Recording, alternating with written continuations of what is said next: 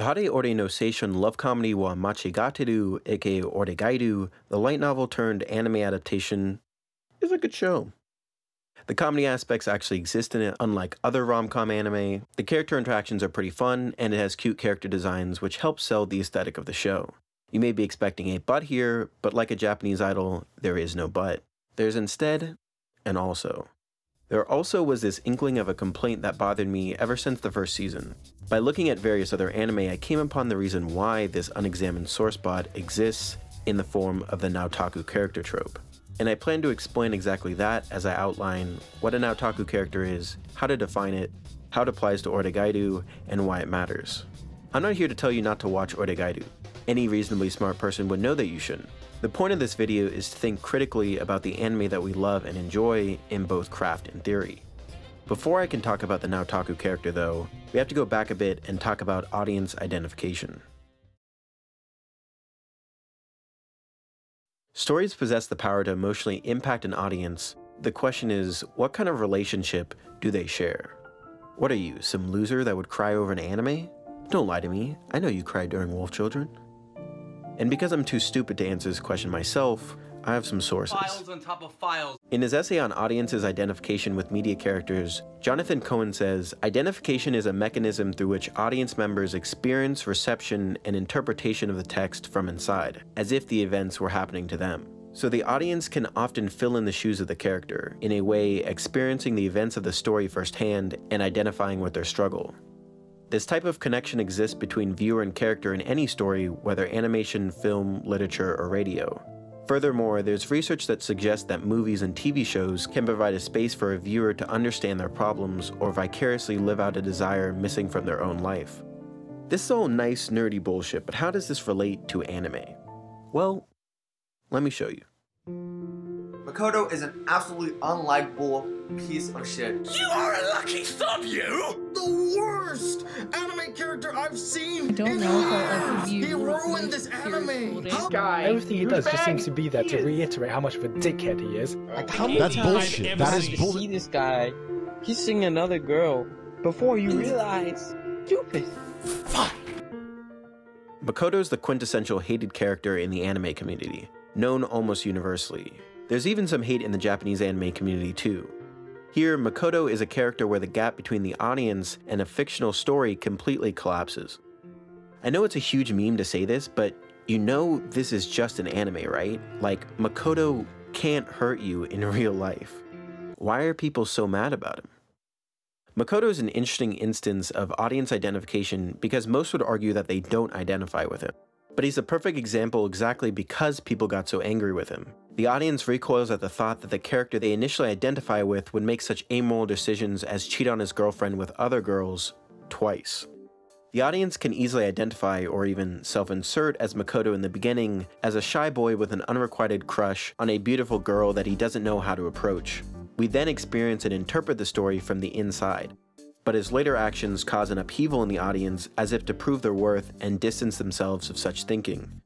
These reactions are, well, emotional, but more importantly, moral responses to a character that they used to identify with. One of the reasons why viewers may react so aggressively could be contributed to a psychological phenomenon known as projection. In projection, a person will assign either negative or positive characteristics they possess onto others, or in this case, fictional characters. The linking of identification is the very reason why people reject Makoto. They don't want to associate with the behavior of a character's perspective that they're required to maintain the perspective of, especially when that perspective is decided by a character who only seems concerned with himself. He's a character that acts the opposite of what some would call a chivalrous main character. So identification shows us the connection between audience and character is stocked with emotion, and that connection can reflect a mindset that the audience themselves may or may not share. And one factor that strengthens identification is commonalities between character and audience. The term otaku came into widespread understanding in the Western fandom from the release of in America in 1988. The term otaku itself refers to both an individual with intense interests in certain niche subjects like anime, sci-fi, frickin' trains, etc., and the resulting social in-group created similar to a culture club, as outlined in Keiichiro Morikawa's essay Otaku, Geek. For this video, I'm not going to differentiate between Japanese and American otaku, as it doesn't affect my point. Also, I'll be referring specifically to anime manga otaku when I say otaku. Now that I think about it, I could have just held up a mirror and skipped the definition entirely. The otaku is a trope that has a distinct interest and representation in media. This trope's beneficial to represent in stories because it allows the anime, manga, light novel audience an easy character to identify with. Identification relates to the effective impact of the story, so stories that reflect at least some part of its audience are much more likely to receive positive reception. But over time, the depiction of the otaku in anime has shifted from the way they've typically been represented. Now something of a watered-down otaku, the character vaguely centers around liking anime, manga, or light novels, but aren't nearly the social outcasts shown in 1979's Japanese newscasts, i.e. shows like Eromanga Sensei, ReZero, Recreators, and will you look at that, Tate no Yusha no Nariagari, or The Rising of the Shield Hero. Naofumi Iwatani is a 20-year-old otaku-leaning college student who spends his allowance playing RPGs and reading light novels. However, Shield Hero is not overtly about this. No. It's a story of a regular guy transported to a new world and his all-too-sudden fall from grace. Do you see where I'm going with this? After only one day in this new world, Naofumi is framed for raping the eldest princess and is shunned by many in the surrounding community. Thus he holds contempt for his fellow heroes, most women, and the whole system of power that wrongfully accused him and sided with the evildoers. Until we're slowly introduced to his partners, Raphtalia, Philo, and Melty. Raphtalia is a slave that wants to continue being his slave, Philo is a bird with the imprint of Naofumi as a father figure, and Melty is, how do I put this? 10 years old. Anyways, all these girls are in love with Naofumi, normal stuff, because he's generally a nice guy. Lady. They gather around him as they each earn his confidence and his dependence. Despite all these things, though, Naofumi remains cynical, hateful of the king and Melty, and only now sees Raphtalia as an individual pretty far into the story. He recoils at the thought of women, but will still put himself in harm's way for others. He is at once bitter and hardened, and at others caring and helpful. Paradoxically, Naofumi acts altruistically even with his cynical attitude. One could even say Naofumi is chivalrous, or maybe knightly, or with the way he blushingly rejects these women, you could even say voluntarily celibate. Oh, that's what this video is about. Naofumi is designed this way. He is designed to be empathetic, like the audience, otaku-light, and altruistic. His approach to society is borderline incel shit. Yet the audience's relationship with Naofumi works opposite to that of Makoto's. People identify with his altruism, similar outlook, and otaku-leaning background. And I'm not the only one to bring up something like this. Have you ever thought to yourself, on the surface, I might be the weird, quiet kid at the back of the class that everyone thinks is socially awkward, but deep down, I'm actually really cool and methodical. Remember projection? Instead of projecting away from Makoto, the viewers can project their positive traits onto Naofumi. In this way, his character is built for the cynical and the perfect vehicle to be self-inserted into. This is where the Naotaku character comes in. It's a word I created as a portmanteau of the name Naofumi and the word otaku. The Naotaku is an otaku-leaning socially isolated character that the audience can easily self-insert as because they identify with the worldview and moral behavior that the character exhibits. It often sprouts from a character that acts as an escapist fantasy for the audience, often surrounding them with female characters, like in the case with Naofumi. The Naotaku works as an otaku not necessarily on the way of a niche hobbyist, though that is often the case, but is instead a collective social group that they share with the viewer. It attaches itself to the aesthetics of an otaku. The main character may be interested in the culture, may be socially isolated, or seemingly unattractive to the opposite sex. There's a distinction from, say, a Gary/Mary Sue or an otaku surrogate. A Mary Sue is an author insert that has no flaws nor encounters many character-changing events. An otaku surrogate is usually a side character that appeals to the audience as a way to insert references to otaku culture into the story. The Naotaku is unique as they are in some ways the self-insert of a more self-aware author.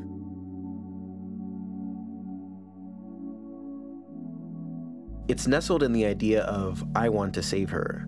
A fedora tipper's wet dream, the incel hero swooping in, saving the damsel who falls in love with them despite their negative personality, a desire set in the basic male urge to be the hero and save the girl. It's a simple premise, but one that infests the concept of the Naotaku.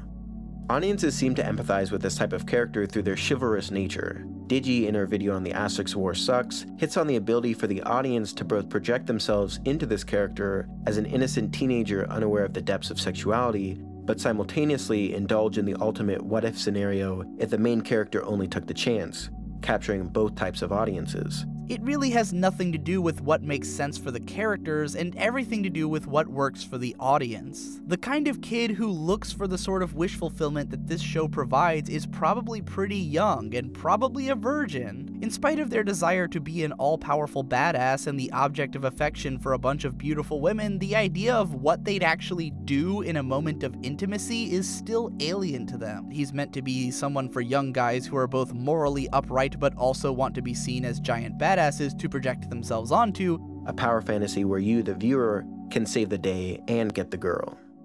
There's a common phrase said in the anime community. People will often say something like, "If I was Natsu in Fairy Tail, I would give Lucy the biggest hug of her life." Our very own Demolition D, again, said something similar about SAO. It'll be difficult not to get a little frustrated with Kirito as he retains his modesty and they're alone in a cabin and she's laying on top of you and I just, god damn it, just put it in or fucking smash that shit. This all to say this type of, horniness is not unknown and is a quite common reaction to the self-insert protagonist, and a key part of the power fantasy that belies the Naotaku character trope. So let's finally get to what you all have been waiting for.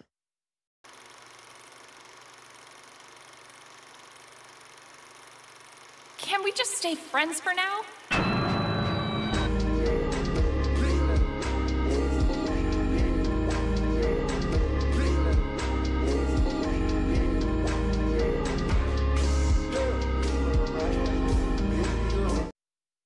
There aren't a lot of positive traits that Hikigaya Hachiman receives in the beginning episodes of Yahari Ori no Seishun love comedy wa machigateru. God damn, every single time. This is so fucking long. In fact, we see exactly why he's unappealing to the people around him. He has shady-looking eyes, he's lanky, selfish, awkward, and extraordinarily pessimistic. Over the first season, we explore the different ways that he pushes others away. And yet, here we have three? Oh wait, no, that's a guy. 2+ characters the writer wants us to know are viable love interests. I thought this was supposed to be relatable, dude. The idea for this video first struck me after watching a compilation of Araha Ishiki clips. Then I realized what Oregairu was playing at. The ultimate hypocrisy of showing Hikigaya, the unlikable weird edgy kid, winning over girls with his altruism while still occupying a kind of identification to establish escapism. Throughout the story, we're supposed to occupy Hikigaya's headspace. While Hikigaya is a toxic character, he's also right, at least in the context of the story. In fact, he's constantly right, and often is the only person to find the best outcome for a situation. The story relishes in his monologues about the reality of life and often justifies them. And to the audience, they are true, because the viewer is supposed to connect with the main character. For example, when Hikigaya attacks the culture fair president in an attempt to get her to do her duties out of spite, the viewer understands his intention is good, but his approach is ultimately toxic and self-destructive. But for the time being, he isn't wrong. While seemingly flippant about other people and social etiquette, he's actually acutely aware of these things. In this situation, he acts out of purpose for the greater good. Deep down, he is altruistic. And whether we, the audience, are supposed to identify with him or not, doesn't really matter. There are countless posts and videos that exalt Hikigaya's characterization. Comments on those same videos directly identify with his mindset and lifestyle. He is both a selfless hero of the story and a twisted character with deep flaws, and yet he is still indulged with the beautiful icy princess, the cute charming airhead, the boy who looks like a girl, the bratty but innocent underclassman, forming No, don't do it! a harem. Hikigaya Hachiman is a Naotaku character. This is one reason why the Naotaku is not a Mary Sue. They're not meant to be the perfectly straightforward good guy. They're like you and me, but maybe a bit worse. They're purposely relatable as the otaku-light, socially awkward, morally logical hero. It's more incel shit. Y'all motherfuckers gonna be real mad I only start talking about Oregairu 8 minutes in. But don't worry, I'm not done talking about Oregairu yet. The problem with Hikigaya, and more broadly the construction of Oregairu, is that the author wants to eat his cake and then still have it. Hikigaya cannot be a lonely, cynical, unattractive incel character, and also a character that attracts women like that one guy everyone forgets the name of in High School DxD. The fuck? This is disguised by the promise that his character will change, but undersold by the fact that this story capitulates with his general attitude. Often in media, we like to see ourselves reflected in the stories that we watch, no matter how faint that may be. The Naotaku character exploits that desire. A character like you, but surrounded by an ensemble of female characters with a power like no one else. This dynamic strips Oregairu's other characters around Hikigaya of depth and agency. They're dependent on him to solve their problems and make any progress to the story. Not only does this type of character weaken the foundations of a compelling plot, but it undermines the integrity, showing that it's no better than a more subtle harem. I understand the desire to watch a character like this and empathize with them. It can be hard to talk to girls, or guys, whichever, especially when other people can be such a mystery sometimes. It's too relatable. It sucks to get your heart broken, or find someone doesn't care about you, or feel lonely. I don't have a quick solution to any of those, because you just can't control other people, but you can control and improve yourself. In these cases, I move on and try to enjoy my life. Anyways, this was your monthly episode of Why Anime is Garbage, and you all suck for watching this type of show and your parents raised you wrong. Be sure to comment your fanfiction about how your non-existent GF loves your shitty personality. On a more serious note, the next time you're watching a show, and the side characters feel stripped of agency, or might pander to the cynical otaku ideal, you can ask, is this an Naotaku character? So from me, have a nice day. Peace. See you on the block, you know what I'm serving, yeah. Swag pack, gas pack, I'm serving, yeah. Chain work, don't need no jersey. Tryna